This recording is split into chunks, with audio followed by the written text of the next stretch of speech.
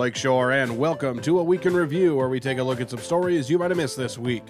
Earlier this week, the Manitowoc Public School District's Board of Education voted to give the board members key fobs for all district buildings, which does include the schools.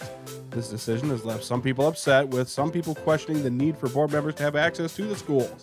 We reached out to Board President Stacy Seldner, who said it's a great way for students and staff to get to know board members better and for them to be more involved in what's happening. The board is also working on putting together policies regarding access to the schools. What would happen if those policies are not followed?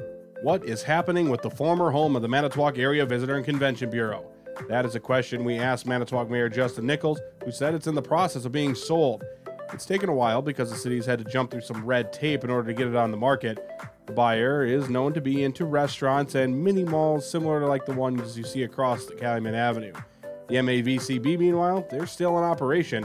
They're located at 3733 Dewey Street. The West Foundation in Manitowoc has announced a new grant program.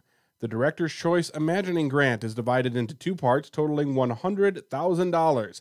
Half will go to a nonprofit that comes up with a program that will serve the residents of Manitowoc County, with the rest going to a nonprofit that designs a program focused on the arts, culture, or environment in the county. Details and grant applications can be found at westfoundation.us. And ACE Building Service in Manitowoc has been named a 2022 Top Metal Builder by industry publication Metal Construction News. This is the first time the company's been ranked in the outlet's annual report.